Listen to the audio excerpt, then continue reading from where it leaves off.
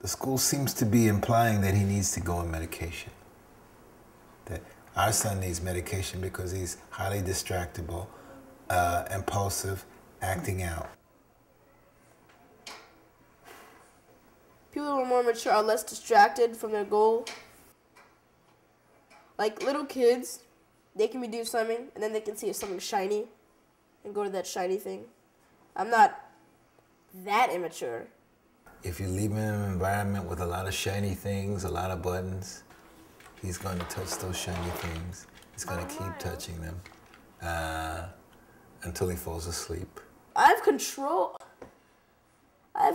but at times they have in their impulses. They can control their impulses more than me. Here in the plan book. God! I asked you to open the plan book. Excuse me? I'm going to the place! Oh. Look at Wednesday, what you're supposed to do Wednesday.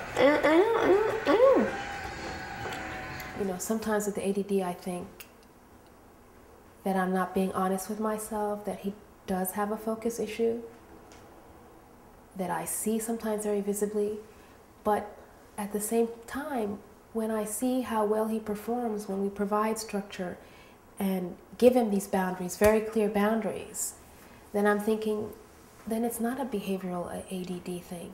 It's just that he's not the right fit for this more, you know, self-motivated environment.